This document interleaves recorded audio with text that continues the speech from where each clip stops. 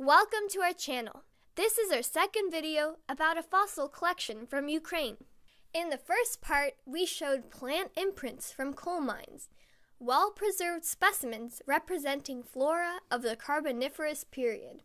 I should say, those are typical examples, but if you were to visit a coal mining town and ask around, folks may tell you stories about finding cool stuff like insects or little animals.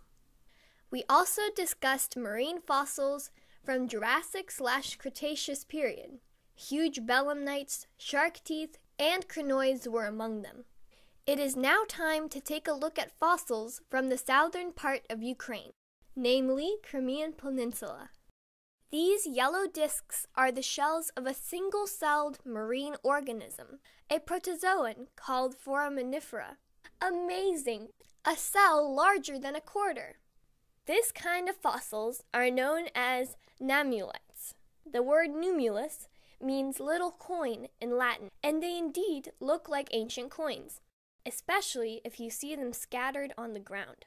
Such fossils occur regularly in limestone of Mediterranean region and quite abundant in stone blocks used to build pyramids of Egypt. By the way, limestone blocks represent a common building material for houses in the southern regions of Ukraine. This particular limestone is light, easy to work with, and provides good insulation.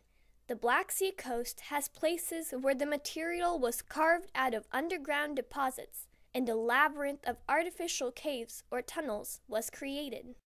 Underneath the top layers, a nummulite has a hidden coil divided in small chambers. These chambers and complex geometry are precisely the reason why single-celled organisms were able to reach such a size and get around the problem with diffusion that puts restraints on the volume-to-surface ratio. Nummulites were protists. They grew their bodies in spiral fashion by adding the chambers. Each of these chambers has tiny pores used to connect cytoplasm of the entire animal in one continuum. Chambers from certain areas are involved in performing specific functions. Peripheral chambers, for instance, are believed to be responsible for digestion. On the sides of the discs, you can notice larger holes that were used to protrude the reticulopodia for movement in catching food. By the way, these particular nummulites were taken from a broken and abandoned building block in a forest near a summer palace of the Russian emperor, and the material may have been delivered from another place. Let's move on. We have other curious finds. It's a bunch of fossils found on the south coast of Crimea, a land with turbulent and colorful history, with ruins of Greek and Roman settlements, a backyard of the Byzantine Empire. But today, we are focused on much more distant past. This is a well-preserved plate from an echinoid or a sea urchin. It has a classic pentagonal shape. A spine was attached in the middle of the plate.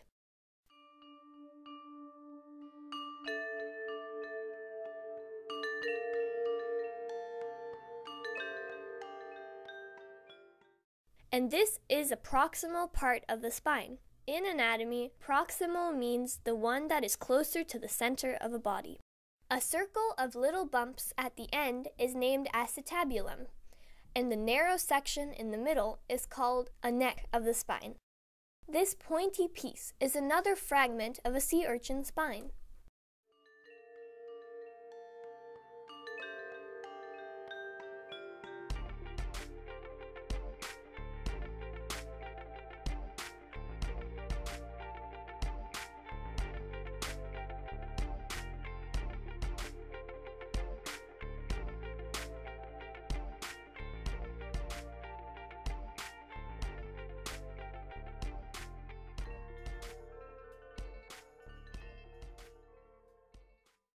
And this is a fragment of a sea lily stem.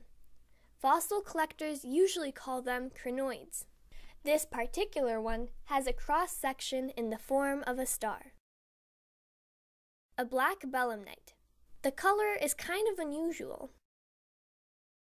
This one was split in half, and you can see concentric pattern similar to the growth rings of a tree, meaning that the rostrum was formed with variable speed in some sort of cycles. More light or gray layers consist of calcite, while darker layers originally had more organic material. I wonder what the growth cycles were tuned to: seasonal food availability, reproductive periods, or temperature variations. When we look at it under the microscope, we saw that the bands are tiny and numerous, about 100 of them. It's unlikely it took 100 seasons for a squid to grow only this large, so my guess is that the layers were formed on a daily basis. This tiny ball was a sponge many millions of years ago. Fossilized sponges can be recognized by round spherical shape with a hole. Here are a few types of crinoid stems.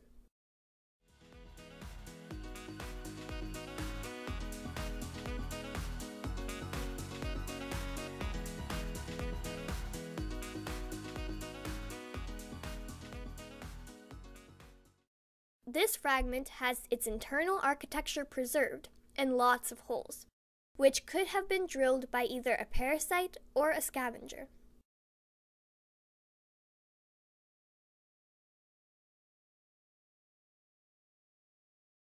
A few pieces of a colonial coral from the same place, which is a beach on the southern coast of Crimea. Just imagine, if these fossils would not be picked up by a collector 30 years ago, they would definitely disintegrate by now. The life of a fossil exposed to the elements is relatively short. This is another reason I believe that surface search is better than digging, precisely because this way you are actually saving a fossil from complete disappearance. Thanks for watching! Do not forget to watch more natural curiosities on our channel. Please subscribe to keep in touch. Leave a comment if you have extra information, and good luck in finding exciting fossils on your field trips.